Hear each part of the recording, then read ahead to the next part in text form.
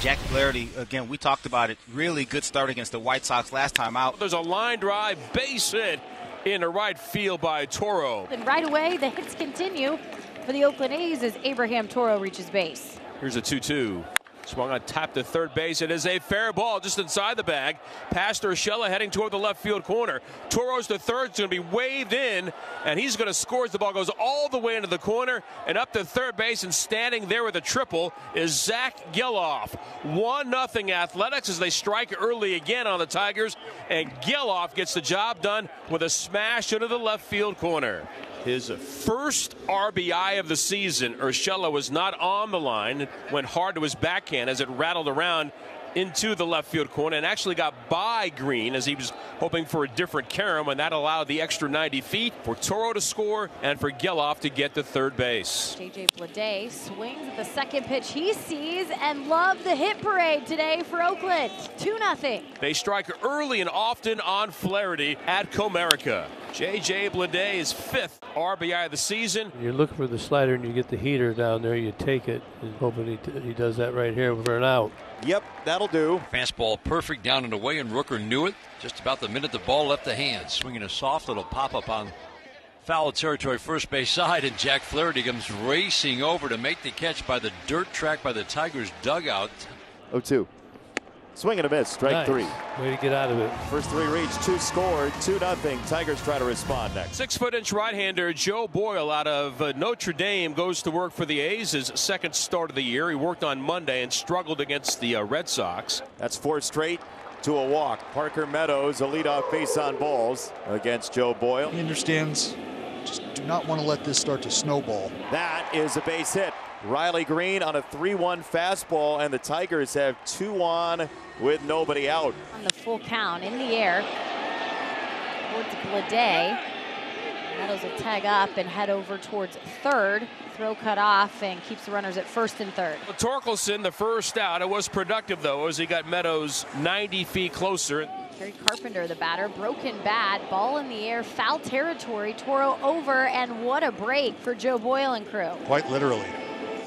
Pitch on the ground, and Geloff will make the final out. So after allowing a couple runners, Joe Boyle settles in quite nicely. 2-2 to Noda. On the ground towards second base, and it's going to get past a diving Colt Keith. Trying to slide for it, and instead a single for Noda. There's a leadoff base hit, and Noda's aboard now in 9 straight games. 2 gone, Noda on second. I got him. That did get him. He'll take his base happily. Keeps the inning alive for Geloff. 0-2, it's whacked to deep left field. Back is Green, and out it goes. A Zach attack for Zach Geloff. It's number 1 on the year. It comes with 2 men on, and just like that, it is 5-0 Oakland. 5 runs for the Oakland A's here in the second inning is the most runs they've scored in a campaign so far this year. He got him, strike 3. J.J. Bleday frozen. He doesn't agree. He thought he had a walk, but Oakland picks up 3 more thanks to Geloff. Tigers got their first 2 out in the first inning. Couldn't make him pay, though, for his wildness. As this one hits plunking king Mark Canha to lead off the second. Schellen 0 for 4 yesterday after 2 doubles in game 1. As he delivers a sweeper, and it swung on and missed by Urshela, gave him a different look to get his first strikeout of the day. The 3-2, a swing and a miss, got him on the breaking ball, and down on strikes goes McKinstry. So back-to-back Ks here for Boyle. Meadows 1 for 6 in the series. It's Boyle to the plate, the 1-2. Fastball got him swinging, elevated there, and Boyle has his 3rd strikeout. He's retired 4 straight and 7 of 8. 1 on, 1 out. Right-hander delivers in the pitch. That's a ground ball on the left side, might be 2. Scooping it up, Toro. The second for 1 on to first. And they get the double play. Nicely done. A 5-4-3 inning ending. Double play, no runs, a walk, nobody left. We're through 3 complete. On a Noda, followed by Langoliers and Allen. It will be 7-8-9. And got a walk. So Noda being patient in his plate appearance puts him on with no outs. The 0-1 pitch is swung on. That's hit into center field for a base hit. Rounding second base and digging for 3 is Noda. The throw to third base on 1 hop, and he is safe. He just did get in to third base before the tag was applied. Fantastic effort from Ryan Noda. Whoop! How about the left hand? Little okey-doke, but it's the right hand that hits that back of third base bag. Fantastic. Toro singled and scored in the first, hit with a pitch and scored in the second. On the ground, backhanded. Urshela gets rid of it, but not in time. Run scores, first and second, one out. Infield single for Toro. He's been on base 3 times. As Noda comes in to score, Allen to second, and the A's have a 6-run lead. Up the middle, and it's going to stay near the infield. Keith will have a play at home, and they have Nick Allen caught in a rundown. He is out, so maybe this is good play. The momentum. Allen was rounding third, thinking that ball was getting through. Heads up play by Colt Keith, and a strong throw home. Joe Boyle will face Kerry Carpenter. It's out towards right field, and right away the ball will find you. A diving Lawrence Butler makes the catch. Get it, Law Dog. Let's go. The game will find you. And Law Dog says, I don't mind being found. Joe B, big fan. Canna hit with a pitch in the second inning. And the pitch that missed, it was strike 3 call, excuse me. A delayed call with a hand signal from Chad Fairchild, but Canna strikes out. And that is the 4th strikeout for Boyle on the day. There's a line drive, leaping grab by Geloff, the second baseman, and the inning is over. Outstanding play by Geloff. Joe Boyle still on the hill. Check swing, did he go?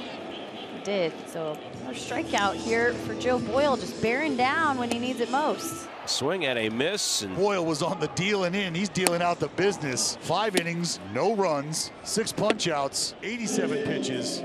Pretty good afternoon for Joe Boyle. We've seen some really good sliders and curveballs today, especially the curveball. 1-1, swinging a ground ball to second base, and Jack Flaherty is going to give his team some innings today, and that's important after the way it started. And after giving up 5 early, Flaherty works 6. No, Geloff with an RBI triple down the third base line, and then he homered and a pitch around the letters. So 4 RBIs, which is a career high for Zach. There's a line drive, base hit into right field. That's his 3rd hit. So first 3-hit game of the season for Geloff. He signals to lead off the 7th inning. They got to Kenta Maeda early, and today, how about another hit for Seth Brown in the series? He's rounding second, first to third for Blade, and now runners on the corners for J.D. Davis. The 1-2, swinging a soft ground ball to third, charging Urshela. He'll make a basket catch on the knee-high bounce. Davis bounces out, and the A's are done in the top of the 7th. makes it 2 balls and 2 strikes.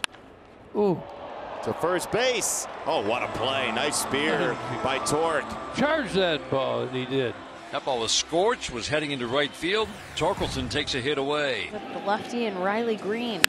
Riley Green swings, and it's a fly ball, right center field, deep. Butler back to the fence, looking up, and it's gone, a home run. Riley Green gets it up and out, and the Tigers are on the board for the first time today. It's a home run and 1 on the board for the Tigers here in the bottom of the 8th. Smoke to left field and over the head of Brown out there. That thing caught a thermal, and Vierling has a 2-out double. Matt Vierling is swinging the bat pretty good this year. He's been a great role player. No, Matt Vierling smokes this baseball. Sets, holds it at the belt, checks Vierling, 1-2, soft ground ball deep first. Backhanded by Noda, he flips to the pitcher, Urseg covering. Keith grounds out. Tigers settle for 1 on the Green home run. Patience at the plate into an aggressive approach today, and that is going to hit the outfield. Is he going to go for it? You cannot. Oh, gotta love it. Another knock will be great. He'll be just fine with a 4-hit, 4 RBI day. Butler with a base hit to left field down the line. Hustling for it as Abadius stops it from getting deep into the corner. Into second, though, gliding with a double is Butler. Over to third base is Geloff. So the A's looking to make sure they can nail this down with some insurance runs. And that's another hit. Bring him on down. Seth Brown keeps it rolling as Geloff comes home, and it is 7-1 Oakland. 2 days in a row, the Oakland A's pitching staff has just shut down this Tigers offense. 2-2, reach for, tap to third base, in between hop, picked up by Davis, spins, throws to first. Actually, that's Hernandez. That's Darrell Hernandez at third base, making a nice play to his left. And that retires Canna for the out. Left side, smothered by Allen. He's up to throw and safe. 1 out for Zach McKinstry. Swinging a line drive, base hit, 1 hop off the dirt into left field. All right, couple more. Couple of men on for the first time since the first inning. That's on the ground, a possibility. Nick Allen over to Geloff, and he gets the out at second. Not in time to get it over to first. This was a team that didn't have a series win last year through any of their first 10 series. Third series of the season, looking to get it done. On the ground, Hernandez with the pickup. Over to Noda, and mission complete. The Oakland A's have won back-to-back games and take the series here in Detroit. 7-1 the final, and that feels good. It sure does.